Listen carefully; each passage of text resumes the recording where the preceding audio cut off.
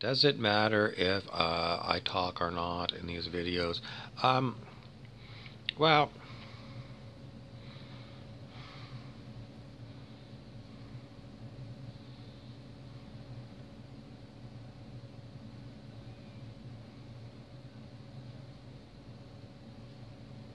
it's time to start something new, so I'm going to try to talk to you about Charlie X. Charlie X was a human who was marooned on a planet, and extraterrestrials oversaw his growing up into a young man.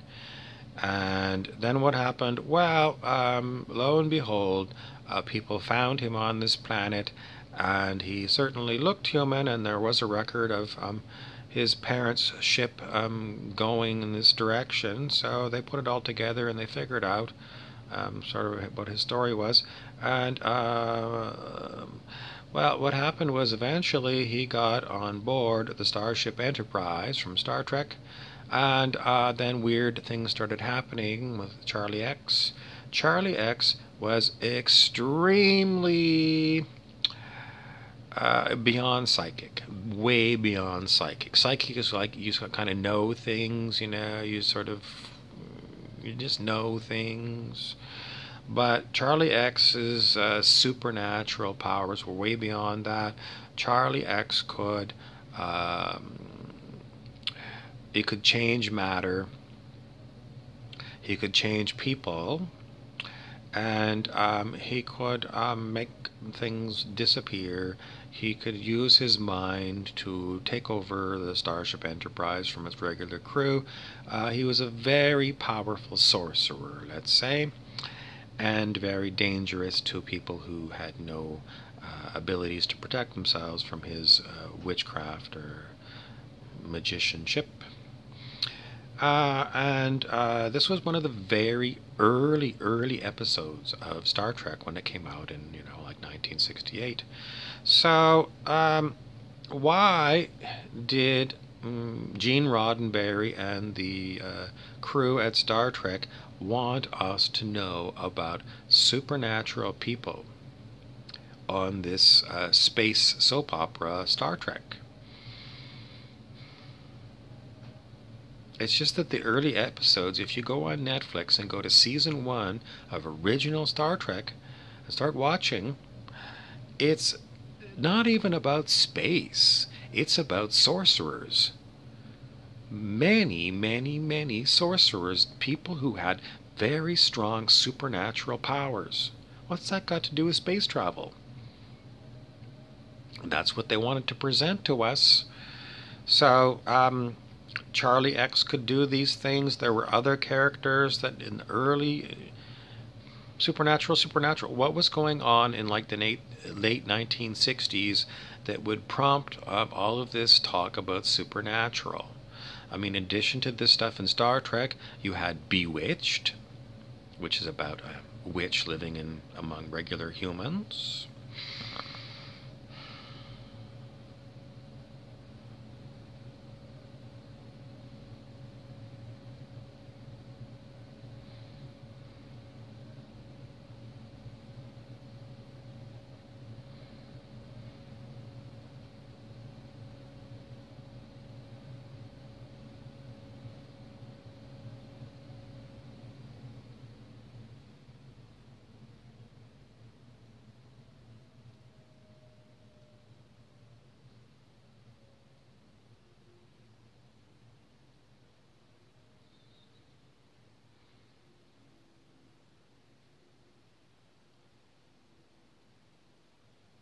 You had I Dream of Jeannie, where a genie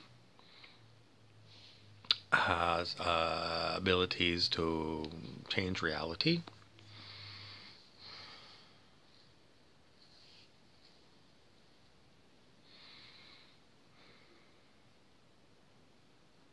We had The Twilight Zone, about weird goings on.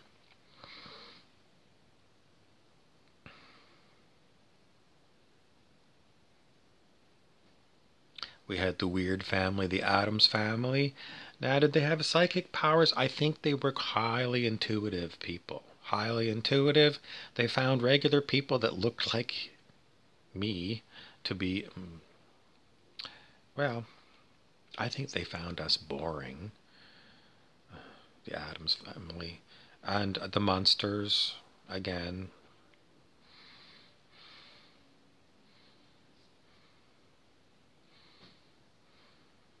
So this was all over television in the late 1960s.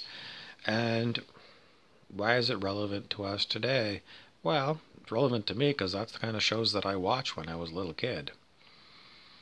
And at the time, we weren't taught anything about real witchcraft. We were told it's just like Halloween, it's dress up, it's just fun stories, and, it's totally fiction. Why weren't we taught about real witches? I think it was the religious police. When I was a child, churches had a very strong role in society. Very strong laws were passed by the governments that were at the behest of church people. So, the famous example would be very strong restrictions on what businesses could be open on a Sunday, what you could do on a Sunday, laws about morality, censorship. So the churches didn't want anything taught about witchcraft. Did anybody actually believe that witchcraft was real in those days? Well, in literature, going way back to William Shakespeare, there was talk about witches. So, anybody who'd read a lot would see that this is an ongoing theme in human literature going back hundreds of years, witchcraft. And, but we weren't even told that there were people who were interested in this as being a real thing. We were totally censored from anything to do with supernatural. Why? Well, it was the government that set the curriculum, and the government was holding hands with the churches. Probably because there was a lot of people that went to church in those days, and if you wanted to get elected, you had to make sure that you had the churchgoers vote. Perhaps.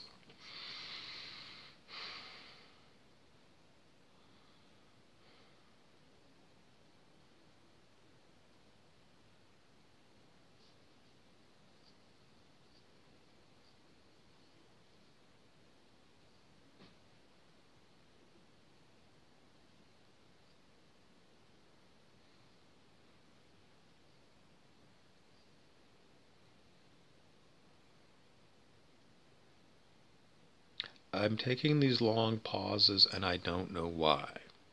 Just so you know, like if it seems like I'm taking really long pauses here, I'm also going, why am I taking a long pause? It's not me.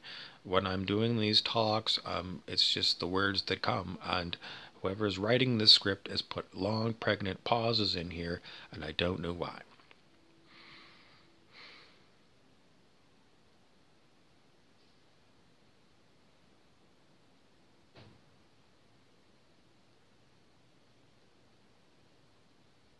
If you're still with me, did you get anything in these long pauses? Anything from your own memory come up about these particular topics? Maybe that's what they wanted you to do, is have some time when I wasn't talking to see if something was going to come up in your mind on the subject. Or maybe you're like me and you're going, no, hurry up, we need some more words here or something. No, there's nothing more to tell you. So whatever you got, and whatever I got was absolutely nothing. I don't have any other words in my head other than Brant, my famous spirit, who quite often talks. I can hear Brant talking. He has questions that he's asking the people who are going to have me talk, and they're not answering Brant. And they're not really giving me anything. I don't hear their voices, but somebody is giving me these words and these long pregnant pauses, and it's pissing off Brant. And I understand why, because he's got questions, and when I'm talking, that's his thing. In any event, I don't have anything more to tell you on the subject other than something was up in the 1960s, and it had to do with doing magical things. And these were, comedy shows, lighthearted comedy with the backdrop. Well, I don't know, the Star Trek really wasn't comedy. It was like Charlie X was doing really mean-spirited things to people. So you can go on Netflix and watch Charlie X, and then you can look at like the Squire of Gothos. You could look at the original pilot, the Cage, it's called, or the Menagerie was when they recut those episodes. And this is all about people with supernatural powers and really nothing to do with space. Like, why do you have to have this on a space show? It had nothing to do with being out in outer space, nothing to do with space travel whatsoever. It had everything to do with magic. Over and over and over again, we'll go to some place and there's going to be a magician there. So, I don't know what else to tell you other than this is a curiosity, and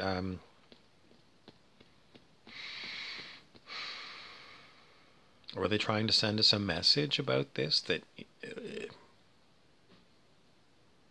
if you're a kid and you're watching Star Trek and you're just saying, well, if we ever do get out there into space and travel to other stars, we're going to find supernatural people, because that's where they are. They're on other planets and other star systems.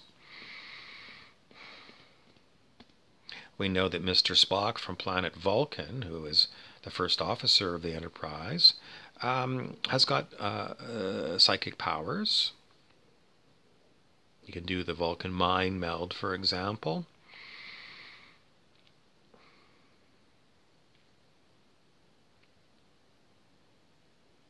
Is it just like trying to show us humans that don't have supernatural powers that we're missing something? That for some reason these other beings have got superpowers? Who do you know that's got superpowers? Some people have got a good intuition. Some people are really good with playing with the tarot deck or the Ouija board.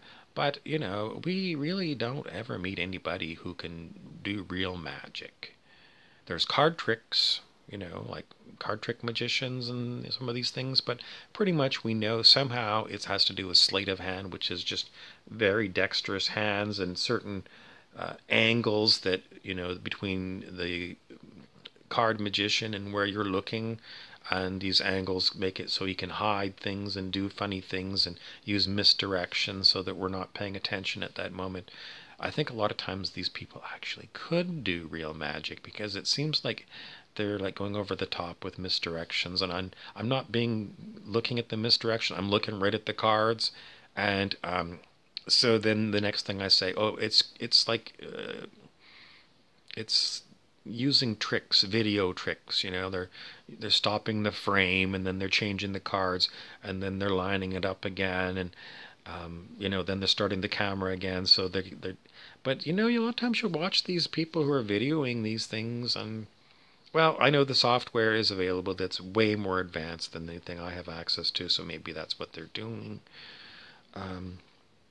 But generally speaking, among normal humans, if anybody starts talking about sorcery, magic, or witchcraft, people are going to either go, oh, that's interesting, and, it's like a Tupperware party or something. It's not real magic. Or people think you're an emo kind of person. You like to dress goth or something. You like to have a certain kind of tattoos. It's part of your image or whatever. But nobody really believes that, that real magic exists.